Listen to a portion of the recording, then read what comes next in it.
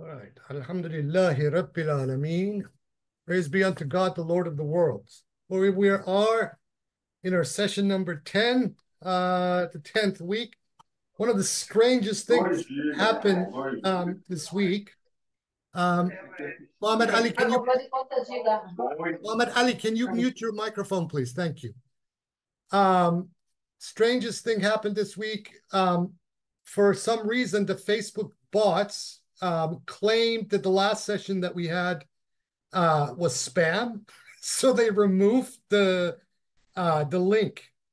So I appealed it, and they'll probably get back to me. But Salman was even also telling me that a very innocuous thing that he put up on TikTok was suddenly taken down. He did a critique video of Rudolf Steiner, and very innocuous, very academic, very, and they took it down. So right now, these tech companies are acting extremely strange, and they're like just going after people for some of the most bizarre and banal reasons.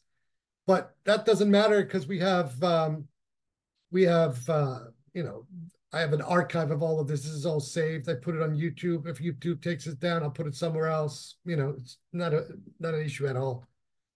Anywho, let's get cracking into the chapter of Abraham. This is a one-session chapter. So if we do want to go over an hour, that's fine. If you have questions and you want issues resolved, that's cool. We have a few people here now. Okay. The wisdom of rapturous love in the word of Abraham. Abraham was called the intimate, Khalil of God, because he had embraced, takhallala, and penetrated all the attributes of the divine essence. The poet says, I have penetrated the course of the spirit within me, and thus was the intimate of God so called. In the same way, color permeates that which is colored, providing it be understood that the accident in relation to its substance is not as the thing and the space it occupies, or Abraham was so called because the reality permeated his form. Either approach is valid, since every determination was an appropriate assignation beyond which it does not pass. Do you not understand that the reality is manifest through the attributes of relatives beings, when it has informed us of that itself, even through attributes of deficiency and blame? Do you not understand that the created being is manifest through the attributes of the reality, from the first to the last, all of them being appropriate to it, even as the attributes of created beings are appropriate to the reality? The words, praise belongs unto God, Alhamdulillahi Rabbil Alameen, mean that every instance of praise as respecting the one who praises or the one praised reverts to it. To it, the whole matter reverts. In which verse it embraces all attributes without reference to their praiseworthiness or blameworthiness, all being either the one or the other. Know that whenever something permeates another, it is assumed into the other. That which permeates, the agent, is disguised by that which is permeated, the object of permeation. Thus, the object in this case is the manifest, while the agent is unmanifest, the hidden reality. The latter is as nourishment to the former, even as a piece of wool swells and expands because of the water that permeates it.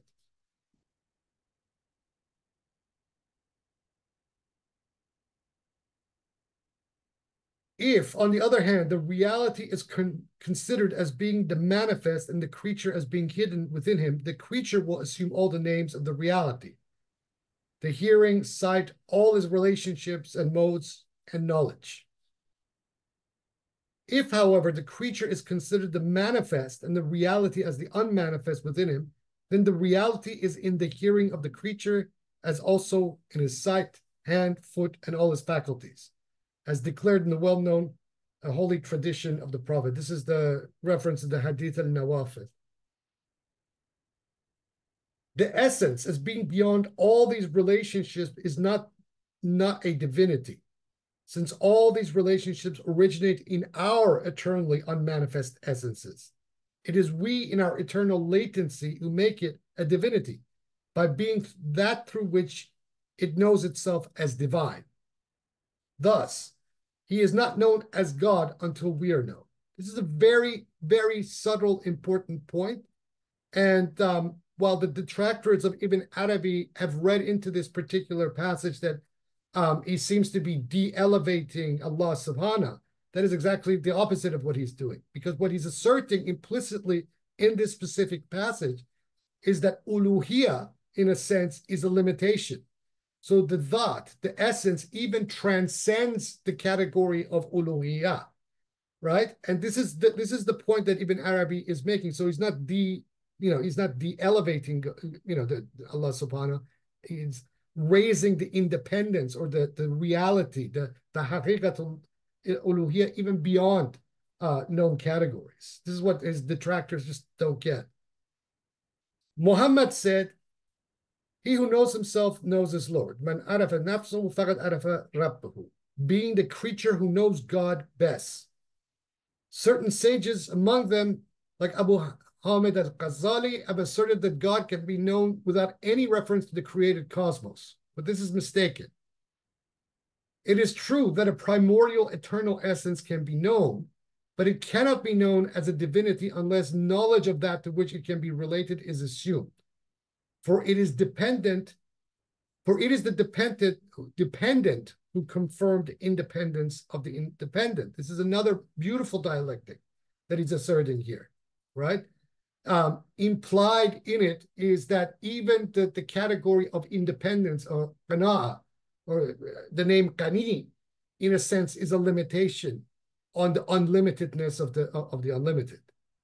However, a further spiritual intuition will reveal that which was necessary to affirm its divinity in none other than the reality itself, and that the cosmos of created beings is nothing more than its self-revelation to itself in the forms determined by their eternally unmanifest essences, which could not possibly exist without it.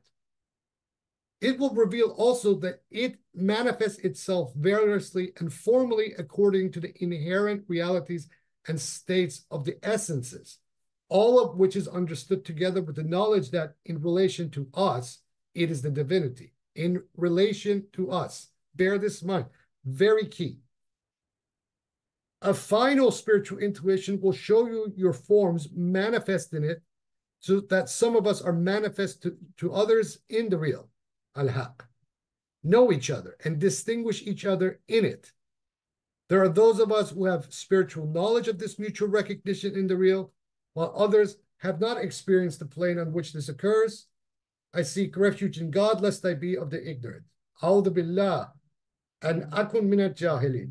Famous verse of the Quran where Moses is responding to the ignorance of the Israelites. As a result of the last two intuitions, it is known that we are determined only through ourselves as essences. Indeed, it is we who determine ourselves through ourselves, which is the meaning of the words, God, to God is the conclusive argument. Lillahi hujjatul baligh. That is, against the veiled ones when they ask the real why it has done with them things contrary to their own aims. Oh God, why didn't you give me that wife I wanted? What, Allah subhanahu, why didn't I get that car I wanted or that job I wanted? Why did I mess up my test? Why did I mess up my mortgage payments, etc., etc., etc. And it made their affair difficult for them. And this is the truth revealed to the Gnostics, for they see that it is not the real that has done with them what it is claimed, and they see that what was done with them came from themselves. It is your own cause, your own place in the causality that you yourself have unleashed in the greater causality of things that is responsible for your condition. You can't blame God for that. For its knowledge of them is according to what they are themselves in their eternal essences. Thus their complaint is nullified, the conclusive argument maintaining with God. If it be asked, what is the point of his saying then, had he wished, lao, the if. Had he wished, he would have guided you all. We reply that had he wished, conveys the denial of a suggestion regarding the impossible, for he only wills that which is. Now, bear this in mind. This has a very direct bearing on some of the conversations that kept coming up on the theurgy list, where people are claiming that they're cursed. Black magic follows them around. They have a generational jinn curse, a jinn that has been following them around for generations. This here, from a theurgic point of view, is the decisive argument against that kind of fallacious, superstitious thinking. However, according to rational principles, the same contingency may admit of a thing or its opposite, but in reality, whichever of the two alternative occurs is the one assigned to the contingency in its eternal essence. The meaning of "he would have guided you" is that it would have made clear to you your unmanifest realities, right? In other words, if you were truly an arif, right, rather than keep asking questions, why am I experiencing such bad luck all the time? Why are my families so messed up? Why are we having a generational curse following us around? Why is this jinn tormenting us?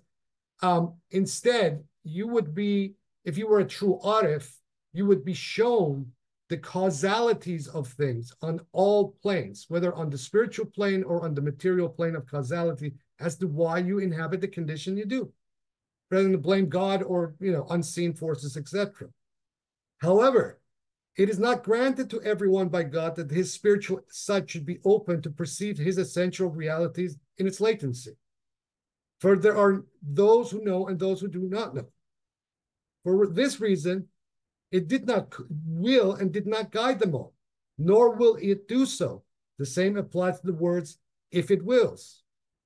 For how is he to will what is not? Right? And this is a very, very, very fine argument, and has a lot of different implications, because, it is us who are generating in our own minds alternative scenarios to our own condition, right? But our condition is what has been willed from pre-eternity to be the case, right?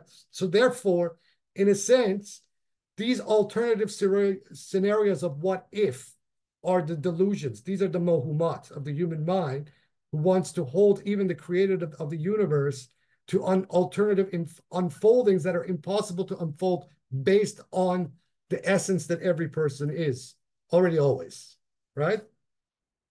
His will is self-dependent and is an essential attribution dependent on his knowledge, which in turn is dependent on the object of his knowledge, which is you and your essential status. Knowledge has no effect on the object of knowledge, while what is known has an effect on knowledge, bestowing on it of itself what it is. The scriptural revelations were formulated in accordance with what those address laid down as regards the eternal measure of response, eternally latent in their essences, and according to reason, which formulation does not necessarily conform to what direct spiritual intuition reveals. Thus, although believers are many, Gnostics endowed with spiritual intuition and unveiling are few. There are none of us but that have a known station or a known measure, which is what you are in your eternal latency and in accordance with what you are manifest in existence, if, in truth, your reality includes the possibility of being manifested.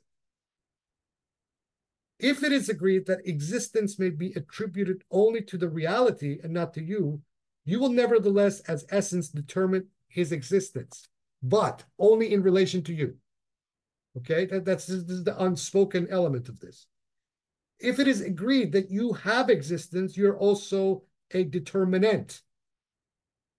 For even though the reality be the determiner, it is for it only to pour existence upon you, while you remain the determinant and the determined.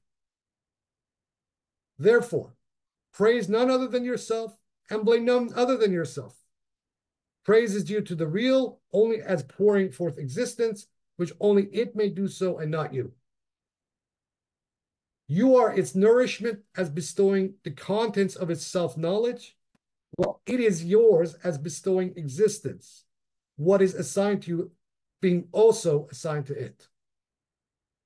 The order is from it to you be, and from you to what you or what he shall be. This is the amphibole between the two because it means both. However, you are called the one who is charged, mukallaf, but he charges you only in accordance with what your essential unmanifest reality bids it. It is not so called since it is not the object. So God is neither object or subject here. Then the poem. He praises me and I praise him. He worships me and I worship him. In my state of existence, I confirm him. As unmanifest essence, I deny him. He knows me while I know not of him. I also know him and perceive him. Where then is the self-sufficiency, the qana'ah? Since I help him and grant him bliss, it is for this that the reality created me. For I give content to his knowledge and manifest him. Thus did the message come, its meaning fulfilled in me. It was because Abraham attained to this rank by which he was called the intimate Khalil of God that hospitality became a sacred act. Ibn Masara put him with Michael the archangel as a source of provisions or rizq, provisions being the food of those provided. Food penetrates the essence of the one fed, permeating every part. So also with God, although in its case there are no parts, but only divine stations or names through which its essence is manifest. We are his, as has been shown, as also we belong to ourselves. He has no other becoming except mine. We are his, and we are through ourselves. I have two aspects, he and I, but he is not I in my I. In me is the theater of manifestation, and we are for him as Bezels. Chapter of Abraham. Questions, insights, revelations.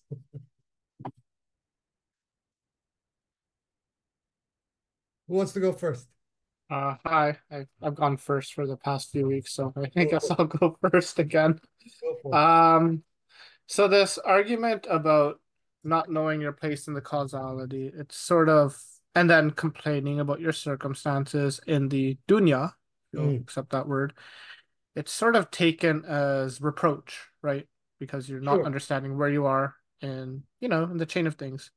So what about that awareness? Isn't that awareness also a result of causality? And does that not Of brook course that it is. such reproach? Sure, of course it is. But And just as the Quran teaches and Hadith tells us and other teachings show us, there has to be that element of striving, right? Which is the more, the meaning of jihad, in okay, its so if we do not strive in life, we do not know in life, right? So if you do not engage in the inner jihad, not taking this concept as just a flourish or an ornament, but if you are not striving in yourself in the divine pathways at all time in every little thing that you're doing, then you don't get that kind of insight. And that is actually, this is what is Ibn Arabi is implying about the taklif and the one who is being mukallaf, obligated, right? This is the obligation that is put on every created human, to strive for their own, realization of the reality of things as they truly are, as the prayer of the Prophet says, Allahumma arina haqaqa al-ashya kama hiya. Oh Lord, oh God, show me the reality of things as they truly are.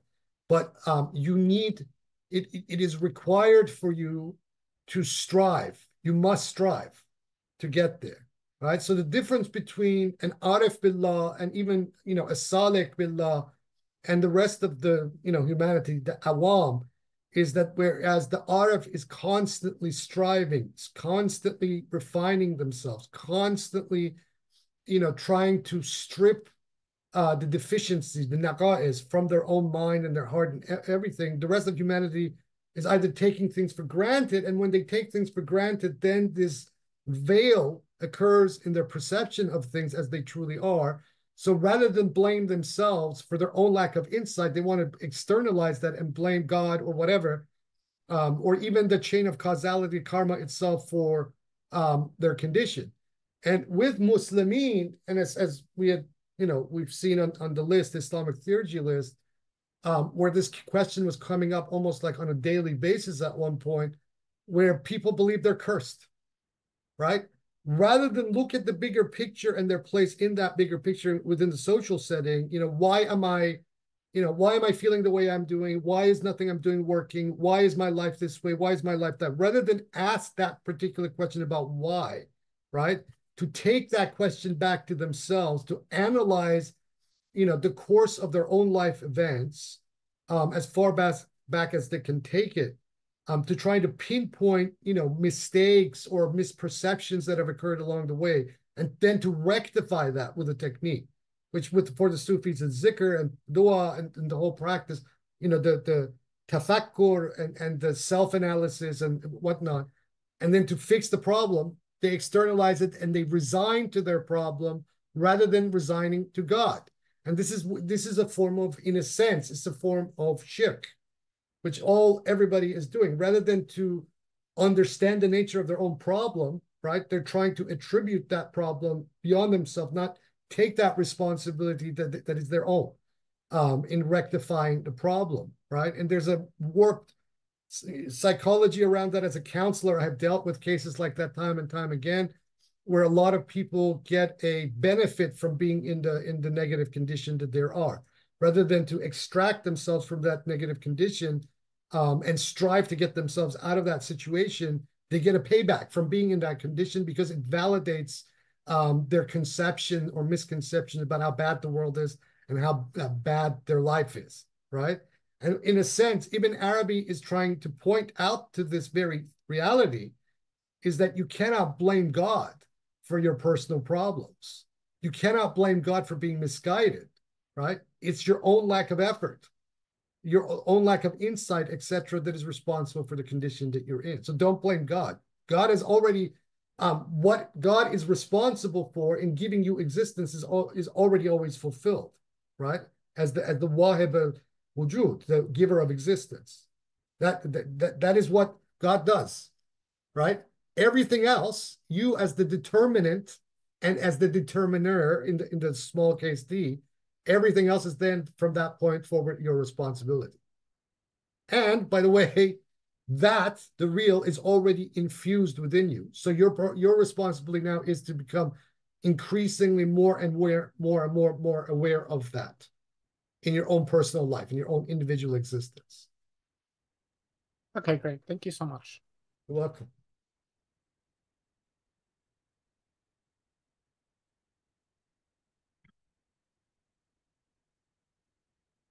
This is what I'm saying. Ibn Arabi, the implications of things that he's saying, whether in the Fusus or in the Futuhat al-Makkiyah, are beyond just like, profound nuggets of wisdom that we just put on that we inscribe and put on a wall. And they have very immediate implications because of the way that he's dealing with scripture.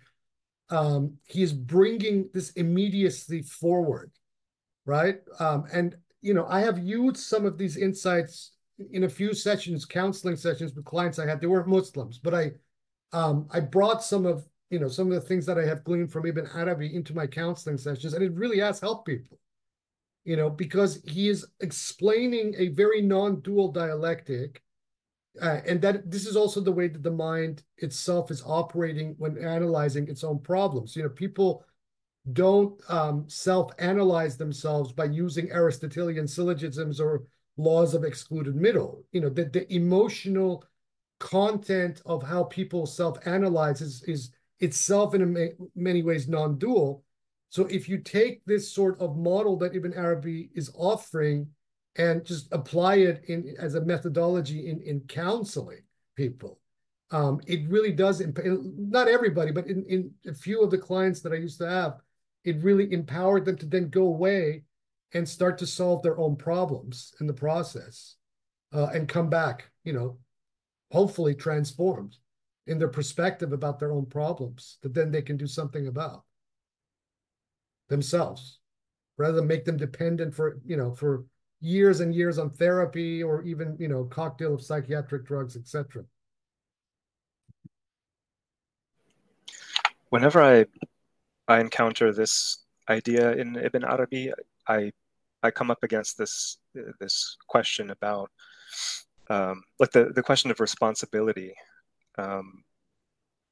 Who is it that's able to take responsibility? Because it sounds like he's saying that it's the ayn, it's the ayn thabita.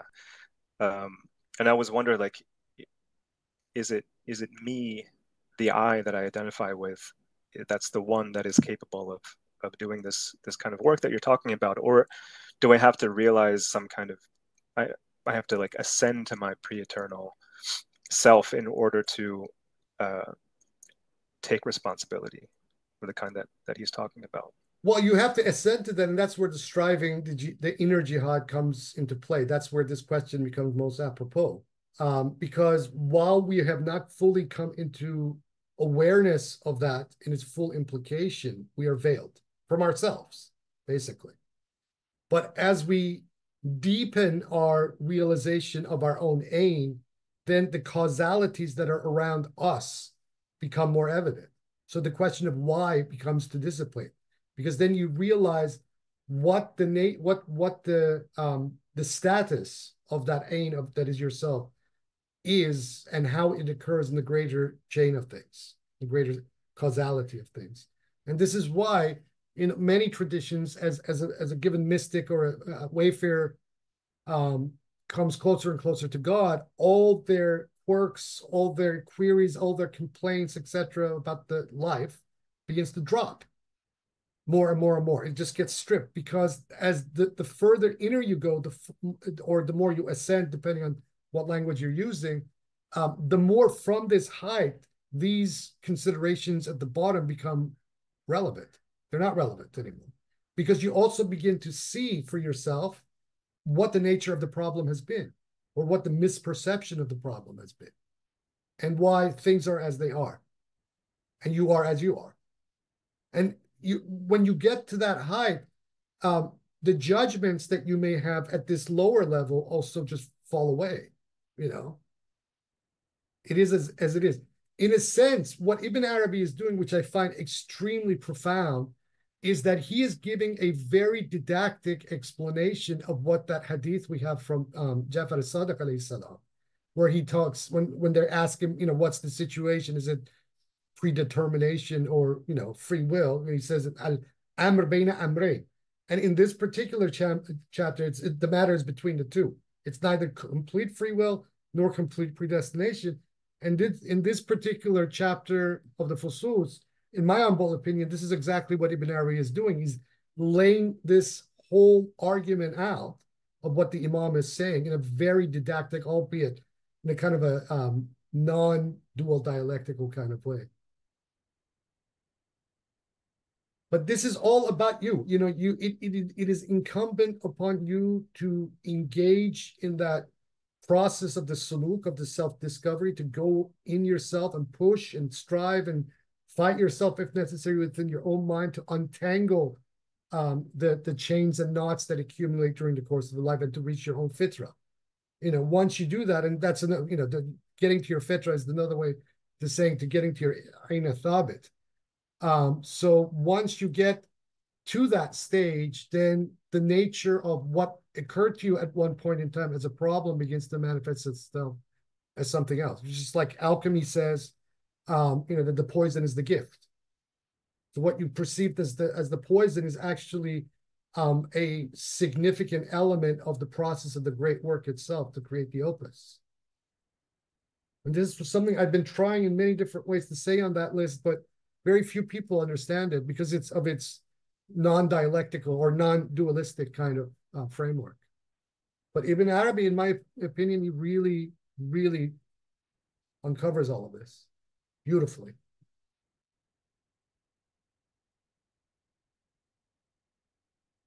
Muhammad Ali, you had a question? Yes, salam, Sheikh, salam, everybody. Alaikum salam. Thank you for all of this session, Sheikh, for your Welcome. time. for everything. It struck me that, for example, on the Dua al-Baha, right, you have that part where it asks God for it is اللهم إني أسألك بمسائلك, no? That is of your your quests or something like that, right? Mhm. And بأحبابها, its most beloved ones. كل مسائلك حبيبة, all of your requests are beloved. And so I think it has something to do with the title. What do you think about the title and the whole, what Ibn Arabi relates to it? Can you reframe your question? It's a bit, I'm a bit not clear what you're asking me. Sorry, about the title. The That title is, of the yeah, the chapter. title he chose for this chapter, yeah, about love. This is a great Yeah. question. For everybody has their own theories, but one thing that the early commentators, beginning with Qunawi, point out is that the titles of the chapter are basically laying out a unfolding of the stages of God, right? So, for example, the chapter of Adam is the Fasal Ilahiyah. So this is the point at which of the unfolding of God begins, right? Then the chapter of Seth is the chapter of expiration. So this is then once the unfolding has started, then God is blowing existence in, he's in exhaling existence into being, right? So this relates to Seth. Then the next chapter of Noah, is the word of exaltation or subuhiyah, which is another way of saying glorification. These two mean the same thing in Arabic. And this in itself has a transcendental function. So in Qaysari and Jandi especially, they really spend a lot of pages explaining this, the difference between subuhiyah wa qudusiyah. And both of these are elements of purification and transcendence. And so Noah occurs in this third chapter because, and then when you take the narrative of Noah and his people where, he's pushing this transcendent. So Ibn Arabi put him as the third of the chapter. And then the next part, the chapter after that, holiness, Qudusiyya, is then again another element of transcendalizing or transcendizing, right? And then finally, once those two processes of transcendence itself have expanded themselves, as it were, then the next stage is what? The next stage is, from Ibn Arabi's perspectives, is the rapturous love, right? So, the wisdom, the hikmah is muhayyamina, and so on and so on. So what he's trying to convey through these chapter headings in itself is also an unfolding process. So these chapter headings themselves are also conveying to us information. They're not random at all. He's doing it on a very deliberate basis. And then once we then read the chapter itself, then we begin to understand what the greater process around these chapter headings are like. So paying attention to these chapter headings in itself is very important because they are the keys to the overall argument for each chapter.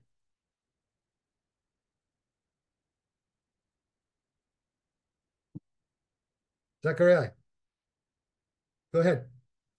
Yeah, so I guess I just wanted to clarify the idea of God's knowledge being dependent on the objects of his knowledge, like what he drops there.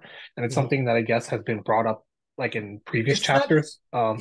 He's not saying it is dependent as in, like, for example, a child is dependent on the mother or father or whatever. The way he's basically saying it's determined, but determined from whose perspective? Okay. This determination, knowledge, let's take knowledge as a universal. There's different ways that we can look at it. You can look at knowledge as a universal from the point of view of an archetype, right? That is disengaged from any material instantiation. But simultaneously, you could then also take knowledge as a prototype that is engaged. Okay? So what he's trying to say is that then the object of that knowledge, right, is then determining the prototypical knowledge in itself, right? The disengaged archetypal celestial knowledge is the knowledge of God itself, right? The object that occurs in its instantiation in the material spatial temporal world is one of infinite facets of that universal knowledge. But let us take in a specific point in time, right? Let's say like what at this moment, something is known, right? And the way that that thing is known is colored by the object in that specific time. But he's not saying that that object and that object of knowledge is not capable of evolving in what is understood as its contents over time. He's not saying that at all. In fact, this in itself becomes the basis of Mullah Sadra's metaphysics of the Haraka Johariya, the transubstantial motion, okay? Which becomes a very, very dynamic thing where what is known about a particular object of knowledge is undergoing this incessant transformation such that then you cannot really pin down that object of knowledge in its or the contents. You can't pin down the contents of that object of knowledge at any given time because it's constantly self-transforming. So would it be, I guess, correct to say that that transformation is what we would call like sort of our free will or our like ability to self-determine, and then the archetype is like the providence, what we call providence? Sure, you could talk it. You could take it that way, but you could also simultaneously argue, as Mullah Sadra does, that this is also transformation is also its substrate. It's determining element.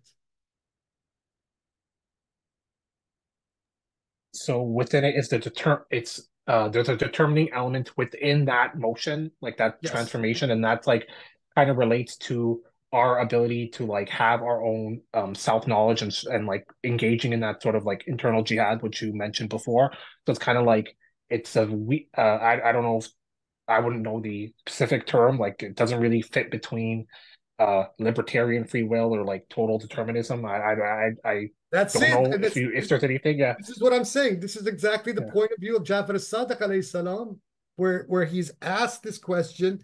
You know, what is the situation? Is it free will or is it predetermined? And he says the matter is between the two. So it's neither. It's both. We're somewhere in between the two, or as he says, al-amr bayna amrayn. The matter is between the two. It's neither one or the other. I guess it's kind of hard. And it goes back to people like being dissatisfied with their life because it's kind of like explaining that or understanding this is like it takes a bit of like a lot of thought, and especially like comparing it to your own life and how things go. It takes experience, inner self-experience, which only a suluk, a real spiritual wayfaring, will give you.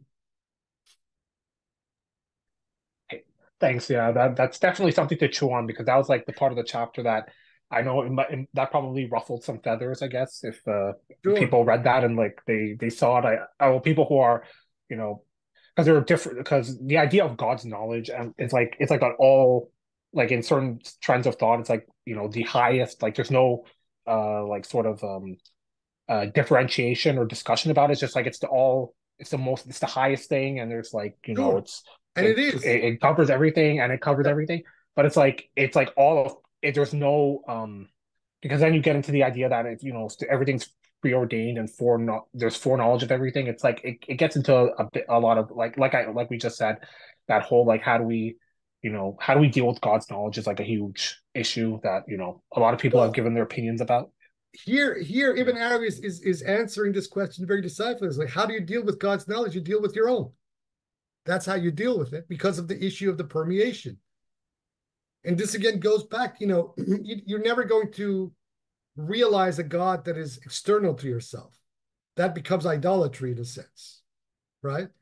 So that's why he's putting that hadith, which actually is by Ali rather than the Prophet. You know, he who knows himself knows his Lord. it is through that endeavor on your part where you actually get to realize what the knowledge of God, of you specifically, is actually all about.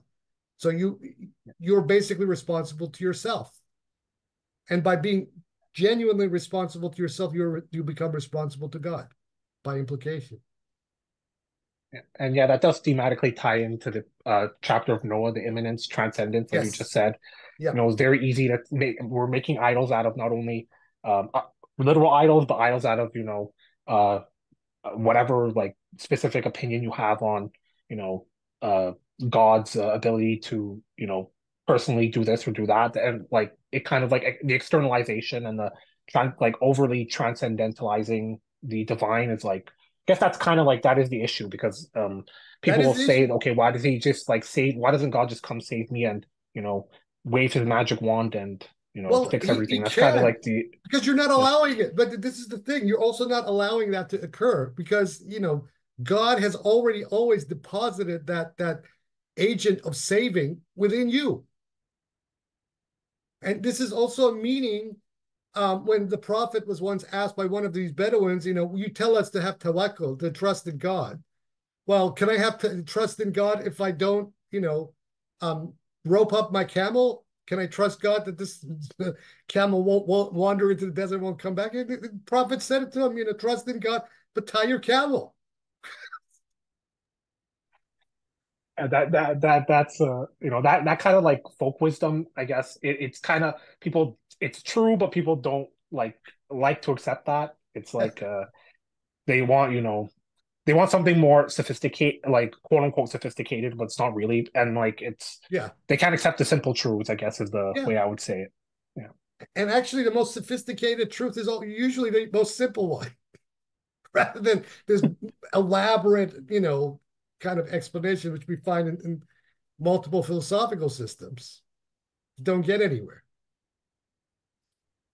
Per the hadith of Ali alayhi salam, he says it beautifully in that hadith. Al-ilm nukta katharuha al-jahilun. Knowledge is a single point that the ignorant have multiplied.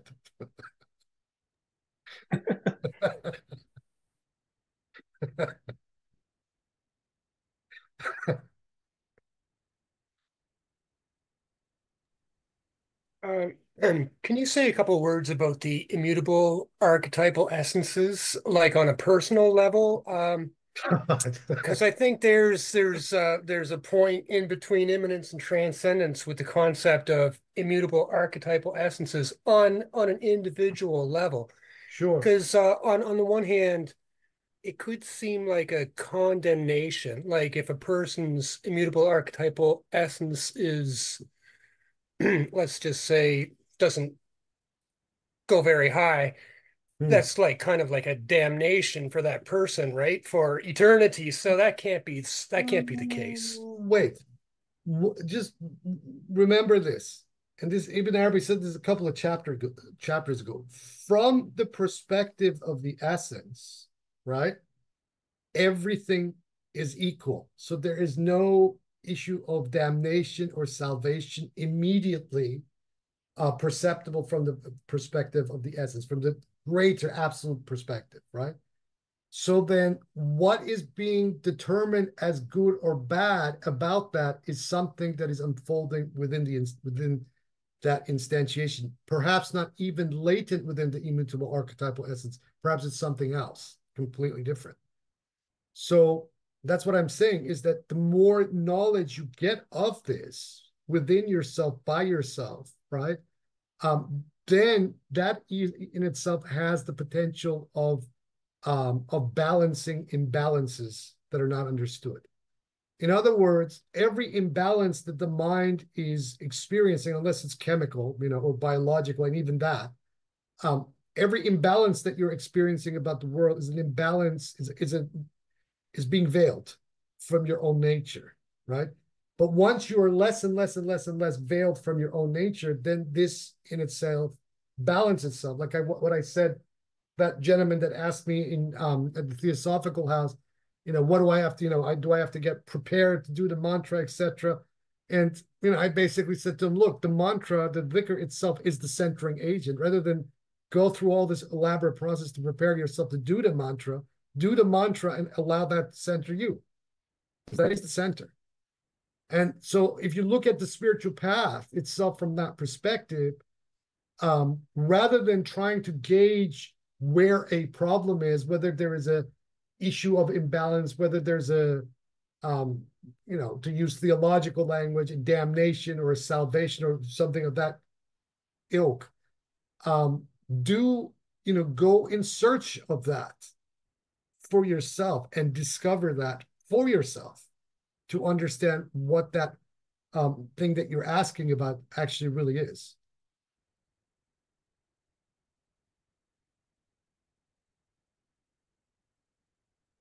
And oftentimes people are surprised. I mean, you read in the lives of a lot of these mystics and saints, that they start off at a certain point with certain judgments either about themselves and the world. And as they proceed through their path, everything changes about that. What they, like, for example, even things that they had held sacred at one point in time in the past before they even started become the very opposite of what they thought it was. I mean, this occurred in my own life, 100%.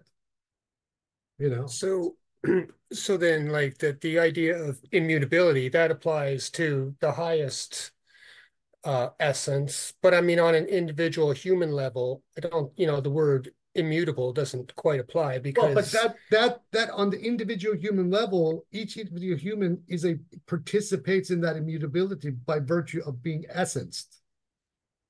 Yeah. Okay. So it's not a handicap. I mean, because it could be, if you misinterpret it or if you don't understand it, it could be like construed as some sort of a handicap that a person's born with. Like that's like a ceiling that you can't go beyond because that's your immutable archetypal essence that you were born with. But I know that's a misunderstanding, and I just wanted to clarify that. Yeah, I mean, look, there are examples of this even in scripture. For example, in either the Quran or the Hadith literature, and the stories of the prophets, Moses, according to us, had a lisp. Okay, but Aaron did it. Yet Moses was the law-giving prophet. So, in his encounter with the Pharaoh, it was Aaron who was doing most of the speaking for Moses because Moses had a lisp. So that, from one perspective, you can look at that as a handicap, but Moses was still the law-giving prophet. He, brought the children of Israel out of Egypt, according to the narrative, and the rest we know.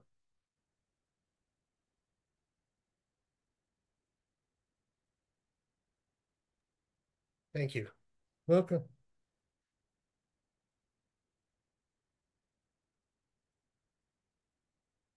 Anybody else?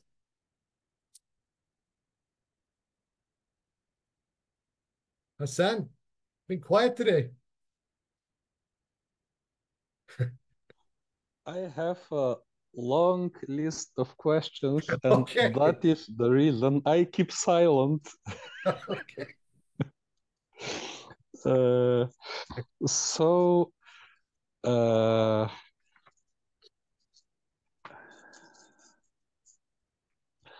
in one of the places, I will.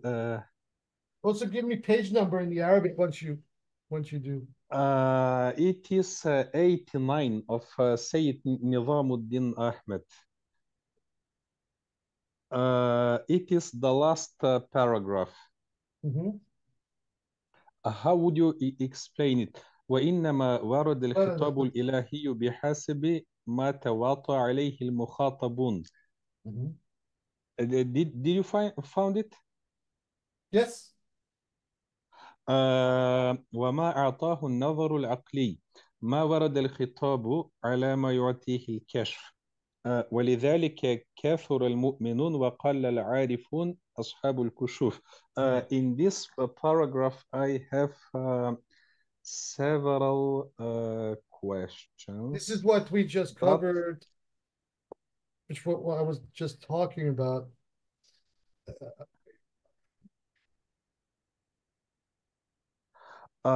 So but from the perspective of the intellect, always there are always alternatives, parallel universes, as you were saying. But from a perspective of what actually is, it is just one thing which God wills. And then here, in the end of the paragraph, it says that is the reasons that the believers are many, but the عارفون, the Gnostics, the knowers, they are because what he's saying here, this is very important, and true Arif, we're talking about people who have real unveiling. A true Arif has now understood and gleaned and seen with their own eyes. They have seen with their own eyes the reality of things as they truly are. So then from their perspective, you don't even need anymore to ask the question, why? Limada? Or lao? In order to ask if, lao, right? The basic moment, the believer doesn't have, because of their unveiling, because they've not done the suluk, they don't have access to a synthetic understanding of why. So they ask the question, "What, God, why did you do this to me? God, why did this happen? Why did that happen? Why did my wife leave me? Why did my dog die? Why did I fail to pay my mortgage payment, etc." Okay, but from the perspective of the Arif, someone who's gone as deep as they possibly can and have had unveiling, like Ibn Arabi has, this question doesn't occur because all the causalities involved are known to them. And so what he's saying is that God only acts within the established. And so the whys and wherefores that human beings then project on given situations related to themselves, this is the wahm, this is the delusion.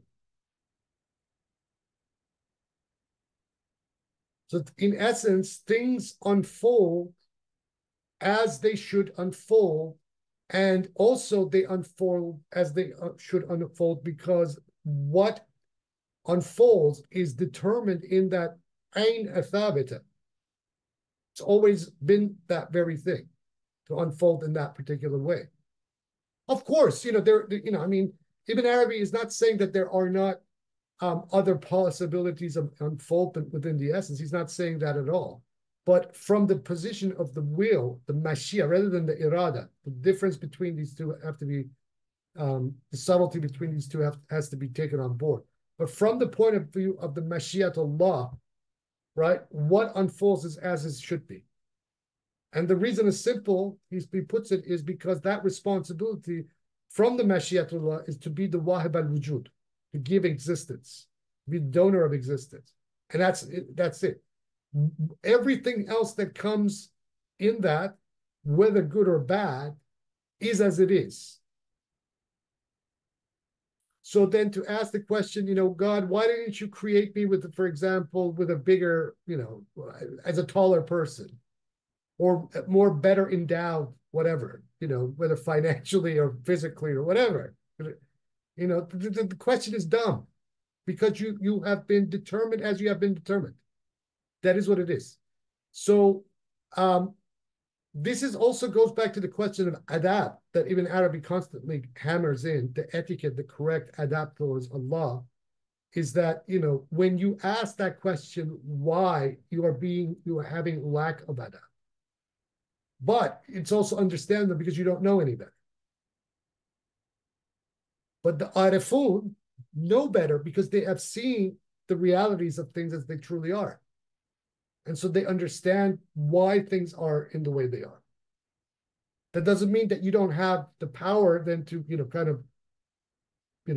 change or alter or, transform things or direct them into other places, that sort of thing. That's not what he's saying at all. But as they are, at that particular point, when a particular question by somebody, a believer is asked why, why is my life in such a rut? Ibn Arabi is answering that question. and then the difference between those who ask that question and those who don't ask that question.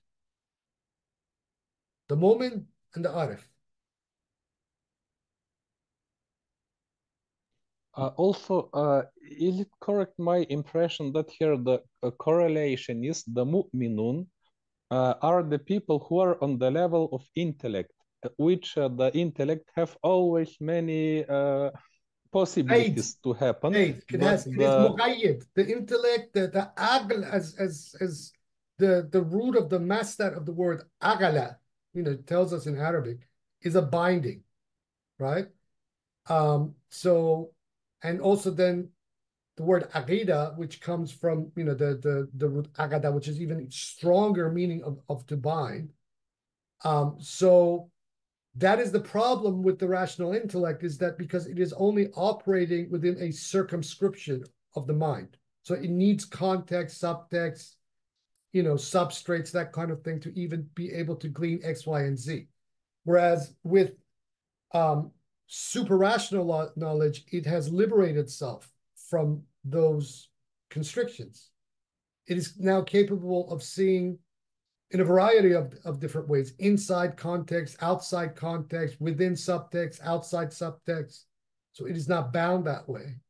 And when it's not bound that way, then this binarism that the mind usually operates with, and then in systems of logic where we have the binaries of A not A, are no longer applicable to it, because it could see, it can see holistically in a non-dualistic way around a given issue.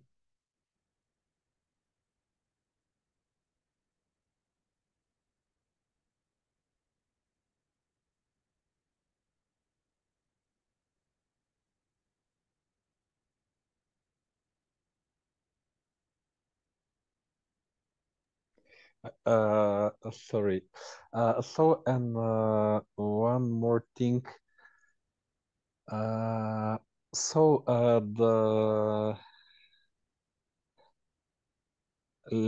language or the style in which Wahi, the divine revelation, speak to us. What I get, I may be wrong. What would you say? The Sheikh Muhyiddin, he's saying the style, for example, if we take Quran or any other scripture, God is speaking on the level of mu'minun, the level of aql, because that is the level where the masses of people are. And because of that, for example, Allah Ta'ala is saying, if you do that, then that will happen exactly on the level of intellect. If so and so, then so and so. The alternative, the possible alternatives. But the level of kashf, it is something else. What would you say about that? The level on which a revelation is speaking. The level at which the revelation is speaking, it sees all of these alternative unfoldings, outcomes, possibilities simultaneously, and also then in their particulars, both as a universal movement and as a particular instantiation. This is what Kashf will do. Because there's no veil anymore into people understanding that particular dynamic within themselves, why they have responded the way they have, what trajectories of causalities their responses to certain issues may have elicited and unleashed. All of this from the level of Kashf is known. It's also another way of saying, as Ibn Arabi says earlier in the Fusus and elsewhere, it is one way that one understands one's qadar, one's determination from God, right? So that knowledge, once you get into the heart of your own Aina Thabita, right? When you've gotten in there, you understand all of this. You see it because you see it. It shows it to you, right? You are no longer veiled by yourself, okay? And your own mental cognitive projections of things. There's an immediacy tasting to your own condition at that point. You see it. And that is the difference between normal cognitive or ratiocinative function of trying to derive conclusions from premises, etc., versus unveiling the cache.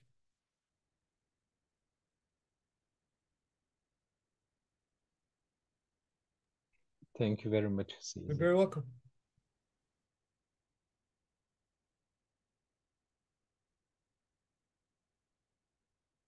Anybody else?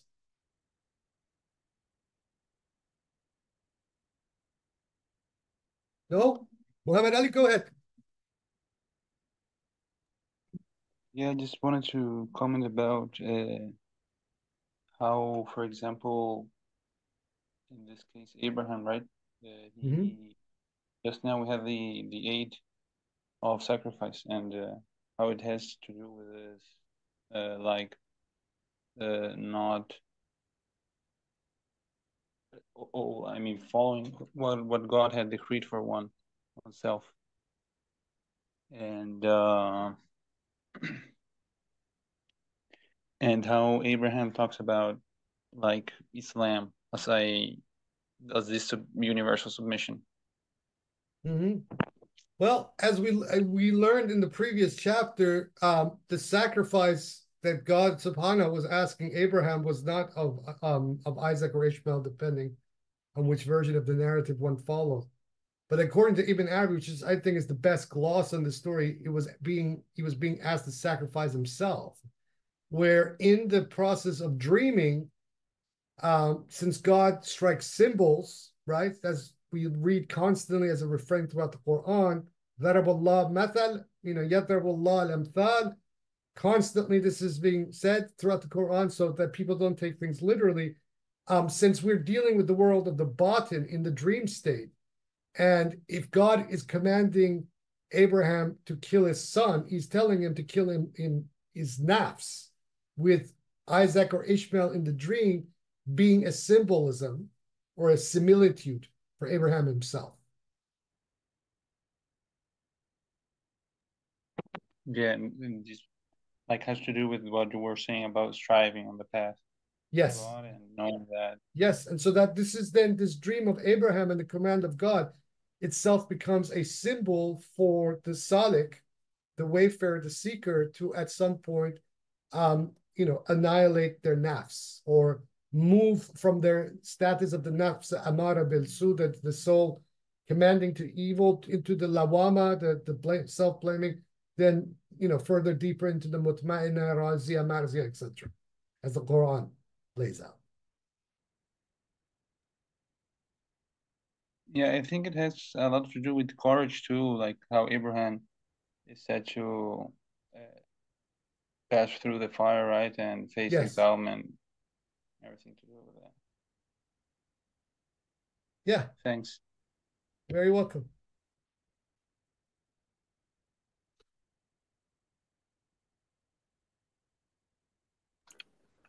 Let's say.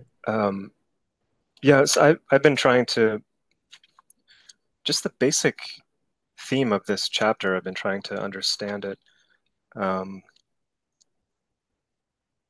So I'll just lay out what I have.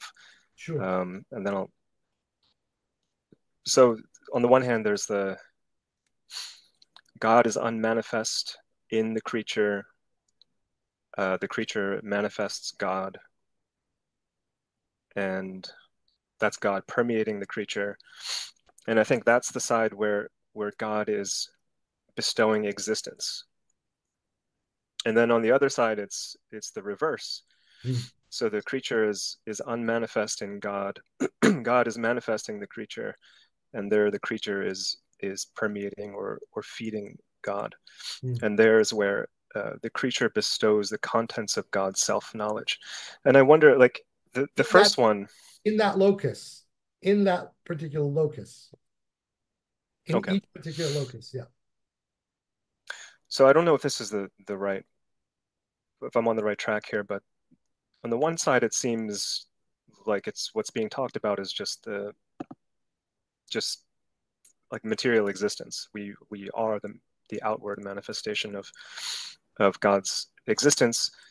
But the other side is a little bit obscure, and I wonder if what's being talked about there is something like an esoteric perception, like Yes. that where through like imagination we give form to the revelations of God. Yes. It means that. It means other things as well, but that's one of its meanings, definitely. Yeah. It does mean that very thing. Okay. Yeah. What else would you say Well, it means?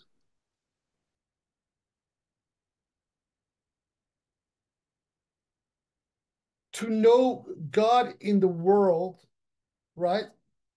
To know God, even as a axiom, right? We're not even entering into actual blow, actual tasting. This occurs through humans, right? Without us, right? Without us, other members of creation may not know God.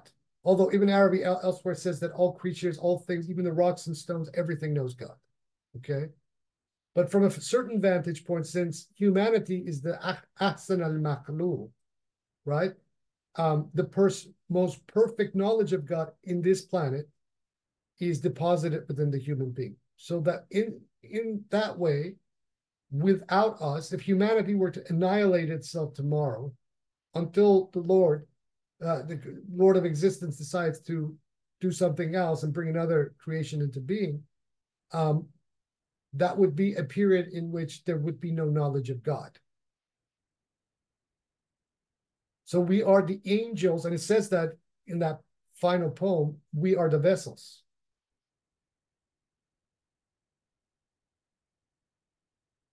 We are the vessels for the knowledge of God, or the most perfect knowledge of God to all other elements of creation on this planet right now.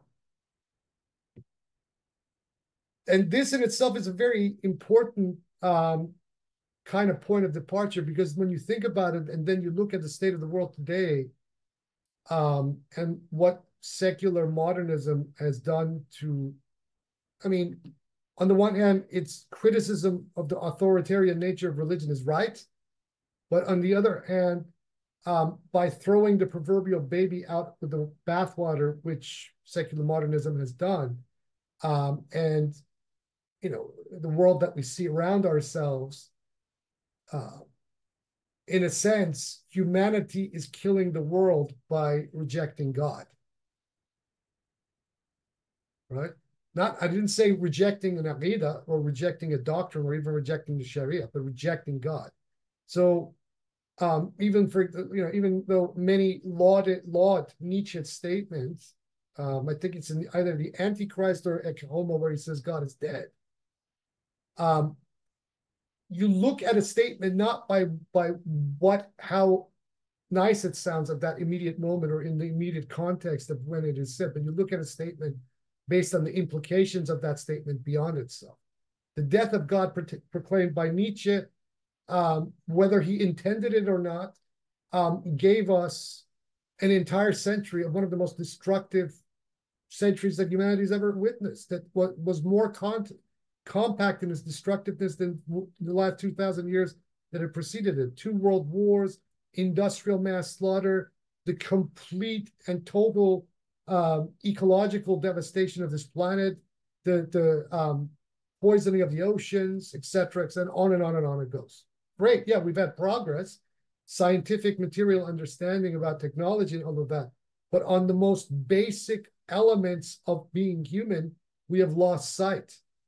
And in the process, we have become destructive. And this proclamation of the death of God was one of its instrumental causes to that end. Well, whatever Nietzsche meant by it, ultimately. Right? So this there is an example to you of how human beings give God, the real, true living God, in their personal lives and in their actions and thoughts, etc., throughout the world. They give that God life. And how, in a sense, what the current collective of humanity is doing is sort of like a deicide, for lack of a better concept. But then understand that when you do that, you're ultimately killing yourself. Then this becomes a suicide. So proclaiming the death of God is also a simultaneous proclamation of one's own death as a species, as a type. So instead of being ahsan al-makhluq, from that point, one turns oneself into asfal al-makhluq, the most lowest of the creations. And the proof is in the pudding. I mean, we've seen it, what has come about over the last 100, 200 years. And this, I've had this conversation many times with people, and particularly with, since the so-called sexual revolution, we have witnessed a massive explosion in mental illness with people throughout the world.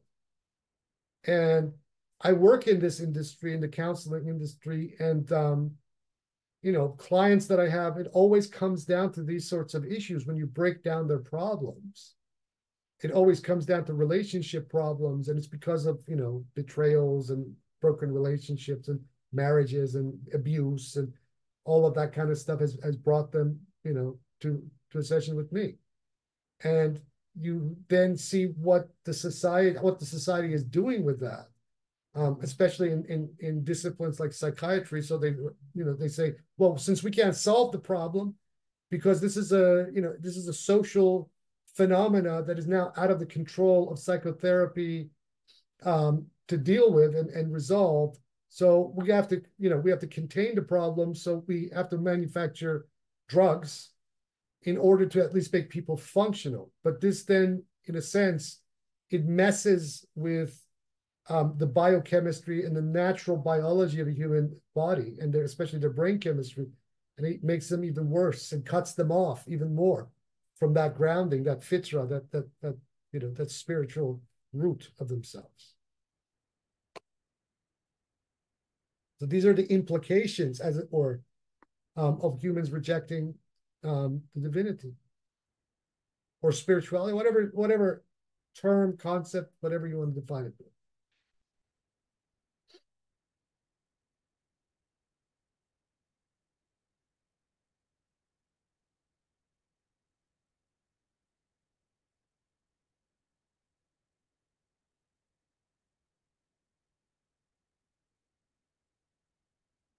Anybody else?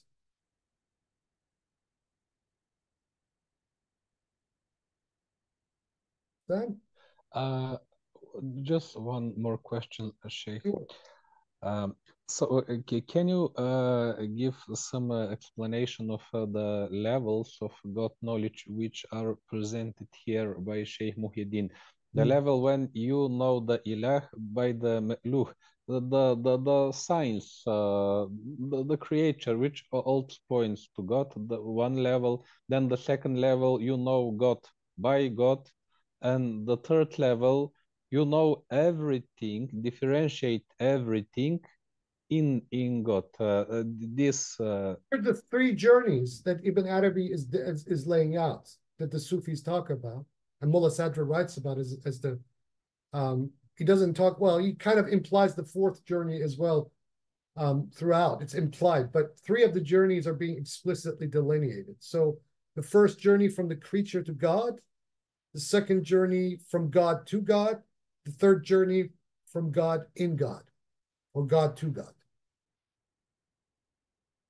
These are the journeys of the soul that Ibn Arabi is putting his finger on. So al-khaliq ila al-haq, al-haq ila al-haq, al-haq fil haq. These are the three journeys. And then the final one is al-haq ila al-khalq. That's the final one. It's the arc of ascent and descent.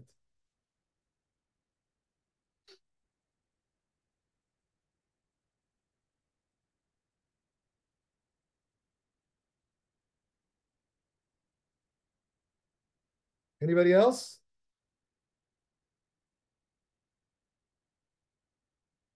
Okay.